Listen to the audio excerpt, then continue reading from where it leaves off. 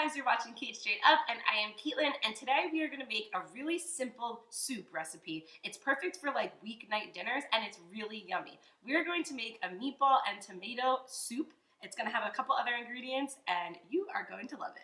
So this soup recipe has quickly become a favorite in my house for two reasons. One, it's super good. Two, it could not be easier. There's literally just a couple ingredients. Everything you need is like right here on this counter, and it makes like a really tasty, yummy, healthy soup. We're gonna start with one small white onion chopped, and we're gonna throw in a little bit of olive oil into our soup pot and then toss it right in. We're gonna let that cook down a little bit until the onions are a little bit translucent and just kind of get them going before we start with our other ingredients. So as we're allowing our onion to kind of cook down a little bit, we're gonna add a little bit of minced garlic. We're just gonna stir that right in, and you're gonna get some really nice scents going in your kitchen.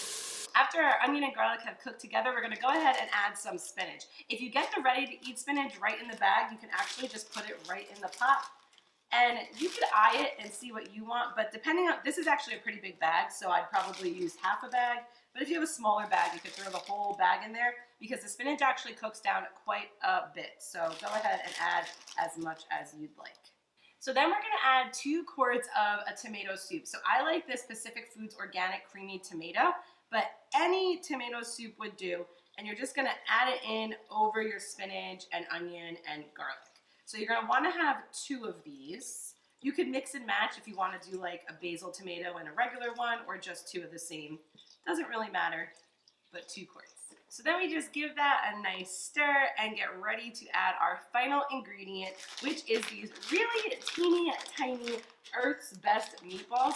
So I actually bought these by accident one time, which is how I ended up making this soup for the first time also. These meatballs are super tiny. They're made for kids. They're like bite size, but they are perfect for soups. And Earth's Best, it's a great brand, no antibiotics, no hormones, it's, you know, quality beef, it's all good. And they're fully cooked, so they could go right into the soup. So again, depending on how much kind of meat you want in it, you don't want to have too many meatballs where it loses its soup consistency. So I usually go with half of a bag, but you can eye it out and make that call. But I'm gonna say about a half a bag of meatballs. You want enough that there's meatballs in every bowl of soup, but you don't want the meatballs to kind of take over where it becomes more of like a crazy pasta dish instead of a soup.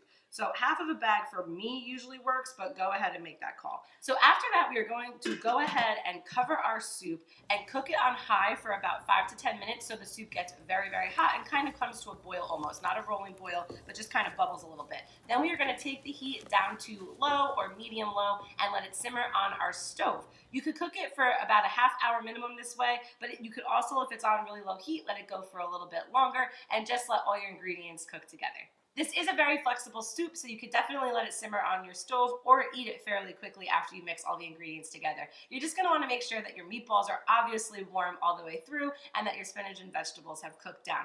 After that, you have a delicious soup. It tastes really good. Me and my husband like to have ours with a little bit of shredded Parm cheese and some black pepper on top. It's super good, super great for a weeknight dinner, and you guys are going to love it. Make sure to subscribe to Cait Straight Up for more recipes like this one every week, and if you have a request, go ahead and do it below this video and find me on Instagram at Cait Straight Up Cooking. I will see you next time, guys. Bye-bye.